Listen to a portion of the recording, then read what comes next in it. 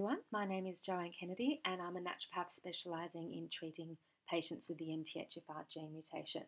So I've put together a presentation to discuss how the MTHFR gene mutation and methylation cycle issues impact estrogen detoxification pathways via the COMT enzyme in the liver.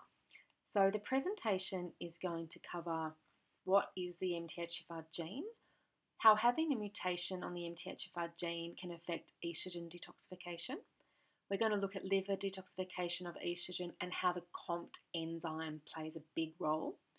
We will look at causes of excess estrogen.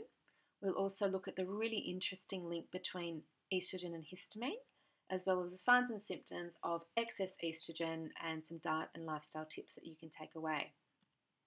So first of all, I want to cover what the MTHFR gene is. So the MTHFR gene encodes the enzyme methylene tetrahydrofolate reductase. So this enzyme catalyzes the synthesis of 5-methylene tetrahydrofolate. So that's methylfolate, which is the bioactive form of folate that the body uses. So what that effectively means is we have a gene, the MTHFR gene. It provides the code to the MTHFR enzyme, and that enzyme takes folate from food and converts it into methylfolate. So we know people have mutations on this gene whereby they can have up to a 70% reduction in enzyme functioning. So once the body makes this 5-methylene tetrahydrofolate, which is methylfolate, the active form, this methyl group is used for the remethylation of homocysteine to methionine, which is the precursor of S-adenosylmethionine, which is known as SAM or SAMe. You can supplement with SAMe. And SAMe is the body's major methyl donor. So this diagram will make it a lot easier to understand. So here we've got methyl tetrahydrofolate, MTHFR or methylfolate. So the enzyme that converts folate from food into methylfolate sits here, and it's governed by the MTHFR gene. And as I was saying, if you have a mutation in the gene, you can have problems with conversion of folate into methylfolate. So once you have methylfolate, it moves up this pathway and it binds up with methyl B12. Okay, so that's really important. So people that have gut issues don't absorb their B12 very well. If you're not eating animal protein, then you really need to be supplementing with B12 because you will be deficient, very likely if you don't.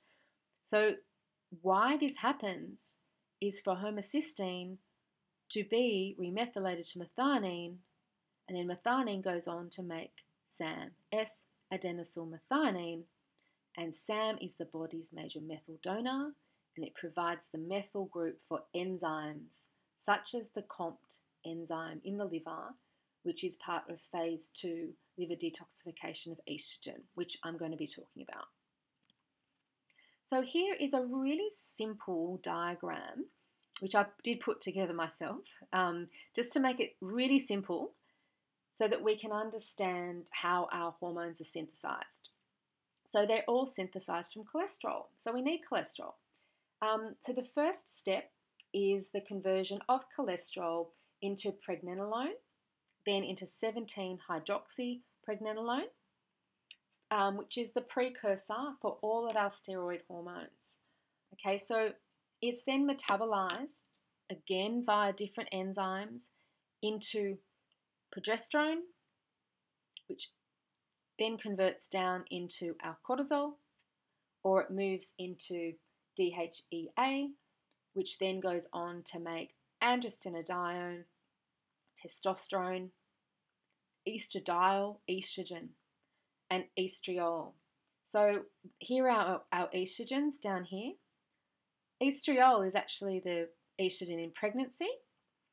Estrone is the estrogen in menopause, and estradiol is the estrogen in women, menstruating women before they go through menopause. So here are our estrogens, and that's all well and good, but what can cause problems when it comes to women's hormone balance and causing problems with estrogen overload in the body, is a problem with the detoxification pathways. Okay, so this next slide is actually a diagram of the methylation of estrogen via COMT in the liver.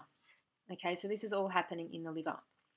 So we've got our estrone and our estradiol, which use the same phase 1 enzymes. Here are our phase 1 enzymes, the CYP enzymes, and then the phase 2 enzymes, which are the methyls, the COMT enzyme.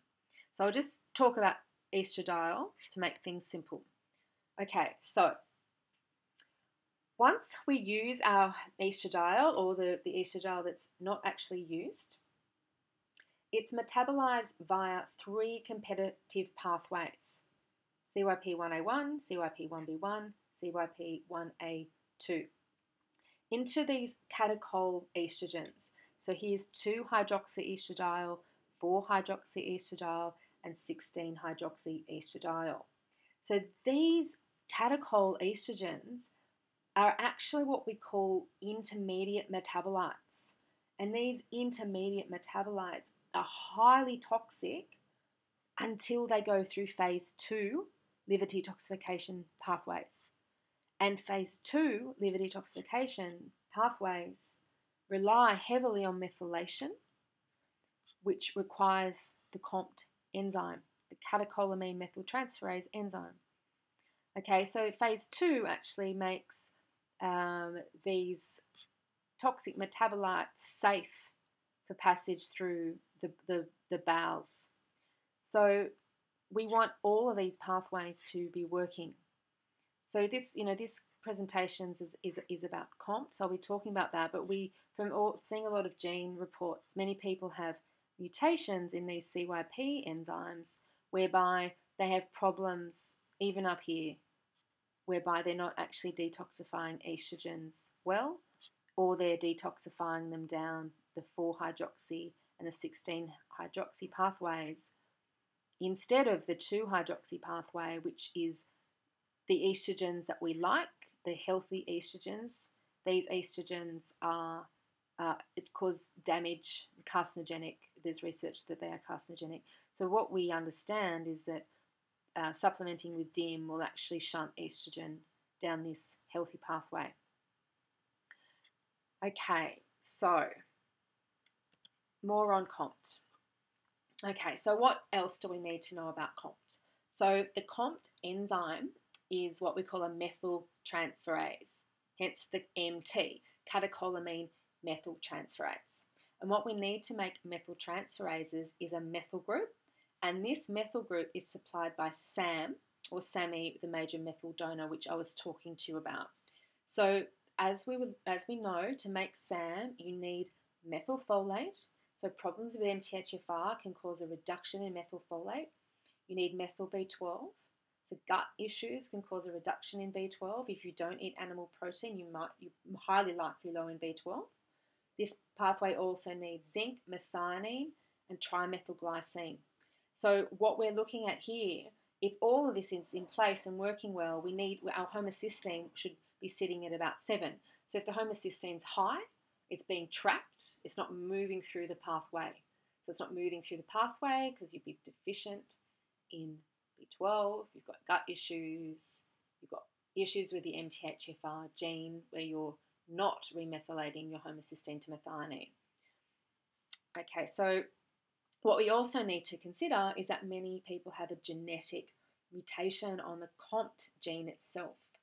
So this is interesting. If you've had your gene report, you can see that you're minus for COMT, and this actually means that it's fast acting. Whereby if you're plus for COMT, this means that it's slow acting, and it's those with the COMT gene plus that tend to have issues with detoxifying estrogen.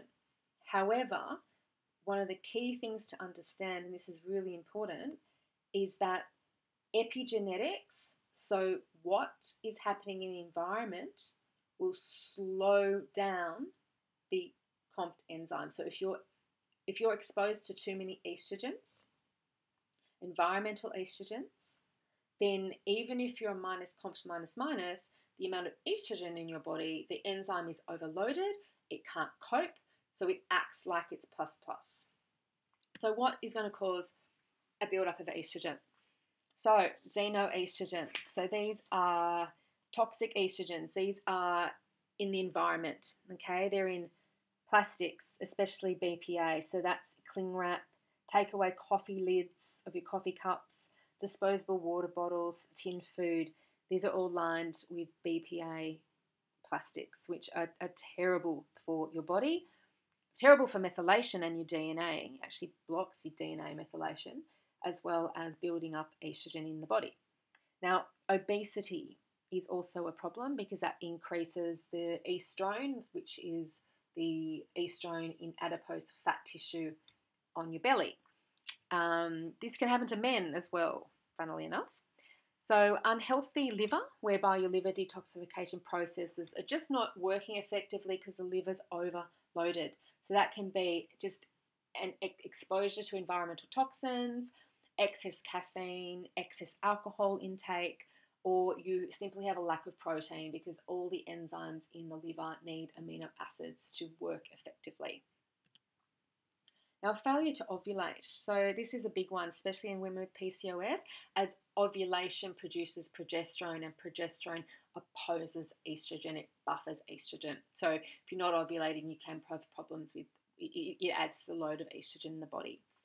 Now, bowel function. So once your liver detoxifies the estrogen, they need to be excreted in the bowel. So the liver's done this amazing job of taking your estrogens through phase 1, phase 2 liver detoxification. Then they're conjugated, made safe for passage to the bowel. And if you've got dysbiosis, an imbalance of gut flora in your large intestine, constipation, then you're not actually getting rid of these estrogens, and they become deconjugated and toxic again to the body. The body recognizes them as a toxin, and they'll go back to the liver for recycling. So it's building up that load of estrogen in your body. Also, a lack of bile acids, as bile acids help remove estrogens from the body.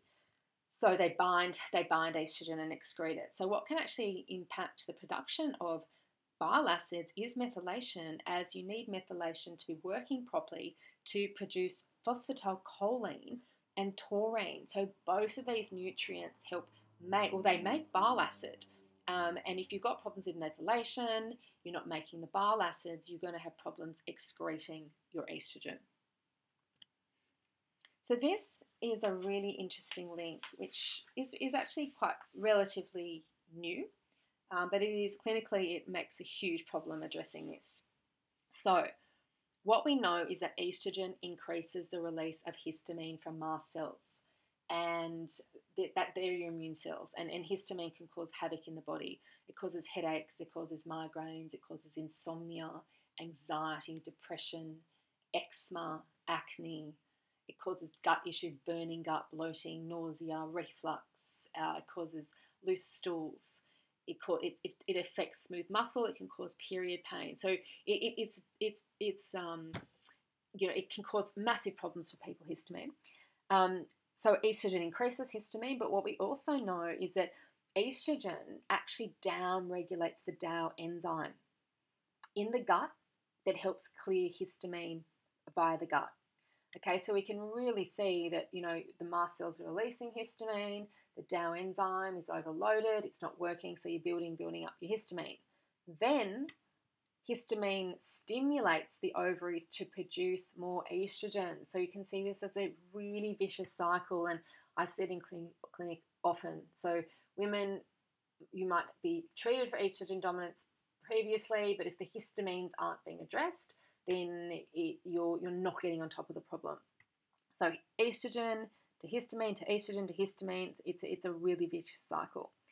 Now histamine is also cleared via the HNMT enzyme, histamine N-methyltransferase enzyme. So again, we need a methyl group for that enzyme to function.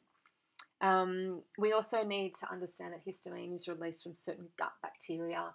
So Klebsiella, Citrobacter are very histamine-releasing bacteria that can be found in the gut. So or even any sort of infection in the gut will increase the mast cells to release histamine as part of inflammation. We've also got our fermented foods and aged foods, like miso and tempeh, sauerkraut, aged cheeses, the alcohol. These are all really high in histamine and can be really contributing to your problems with estrogen. Okay, so here are our signs and symptoms of estrogen excess. Heavy periods, that's a big one. Painful periods, sore breasts, bloating, fluid retention. We've got our PMS, mood changes, premenstrual dysphoric disorder, sleep disturbances premenstrually, headaches and migraines. This is mainly due to its influence on histamine. Fatigue, weight gain, anxiety, depression. Irritability is a big one. We also have fibroids, fibrocystic breasts, and endometriosis are sort of influenced by estrogen. Oh, there's headaches and migraines again. I put it in twice. But ladies, if you're getting headaches and migraines premenstrually or at ovulation, it's because you're not detoxifying your estrogen through the liver, and it's building up histamine, and histamine's causing terrible problems with headaches and migraines. So here are some diet and lifestyle tips. So we obviously want to decrease our exposure to xenoestrogens. So these are environmental estrogens, plastics. They're also in herbicides and pesticides and cosmetics with parabens. So check the labels. We want to increase our intake of brassica vegetables. Now, they're broccoli, kale, cabbage, cauliflower, Brussels sprouts, as they contain a compound called indole-3-carbinol that supports that phase 1 liver detoxification of estrogen. It's a really wonderful compound. We really want to make sure we increase our intake of fibre and make sure the fibre feeds the gut microbiome, makes it healthy. Fibre also increases peristalsis, which helps the bowels move. Increase your intake of folate-rich foods. These are green leafy vegetables, lentils, barley, beans, eggs, liver, and sprouts, just to make sure you're getting good conversion of folate into the methylfolate. We really need to eliminate folic acid from the diet. So folic acid is a synthetic man-made form of folate. It blocks the uptake of your natural folate that's fortified in Australian wheat, and it's in a lot of retail supplements. So ensuring that you get folic acid out of your supplement regime and your diet is really important. If you're interested in this, you can. I've written more about that on my website, as well as in the MTHFR presentation I've done on YouTube. So supplementation with methylfolate may be necessary for some people. So people with MTHFR gene mutation might do very well supplementing with methylfolate. However, it's not without side effects, and these can be quite serious. They can be an increase in anxiety, an increase in depression. You can get headaches. You can, insomnia. So you really need to be supplementing with methylfolate under the supervision of a trained practitioner in MTHFR.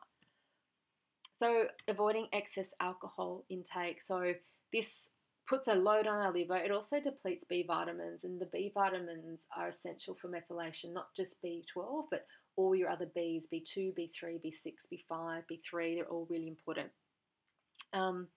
Make sure you're eating adequate animal protein, so grass-fed, organic if possible. This is to ensure you get enough vitamin B12, zinc, and methionine, which are really important for methylation. So that's to make your SAM, to make your methyl donor, so that you've got a really well-acting COMT enzyme. We also want to avoid inflammatory foods such as sugar, processed foods, high dairy, and excessive meat intake. Obviously, keeping caffeine and alcohol to a minimum. This is because inflammation puts a real burden on the methylation pathways. So we want to reduce our heavy metal exposure. So we can reduce the intake of fish more likely to contain mercury. So this includes tin tuna, farmed salmon and barramundi, prawns and swordfish are all high in mercury. We want to avoid cooking in aluminium cookware and avoid stripping lead paint in old houses. This is because heavy metals they place a huge burden on methylation and glutathione, which is going to really impact your detoxification pathways in your liver. Obviously, detoxify your home. We want to avoid plastics and tins lined with BPA, as I said. Use natural cosmetics and cleaning products and drink filtered water. One of the main things is really important is to manage stress, and this is because methylation is very important for the stress response. And when our body's stressed, they're going to be using these methyl groups to deal with stress and put other things like liver detoxification pathways on the back burner. So whatever it is for you, exercise, mindfulness, meditation, yoga, deep breathing, and ensuring you've got adequate sleep. So ensuring that these lifestyle principles are put in place is going to really help you preserve your methyl groups, which are so important for liver detoxification of estrogen. So that's all from me, and I hope you enjoyed. Thank you.